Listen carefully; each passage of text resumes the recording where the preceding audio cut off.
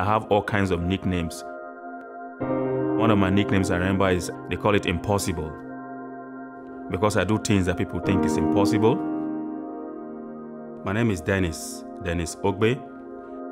I grew up in the northern part of Nigeria, and while I was 3 years old, I contracted polio. And due to polio, I could not use both limbs because I was paralyzed from my waist downwards. But my father, with his 7th grade education, he knew that education was going to be my saving grace.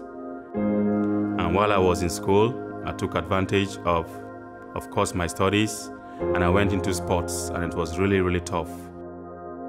I competed locally, I won. State-wise, I won. National, I won. This is a disease that is preventable by a vaccine.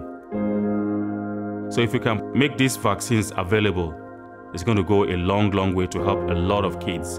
And how my parents suffered and my family to where I am now, I don't think I want any parent to suffer that.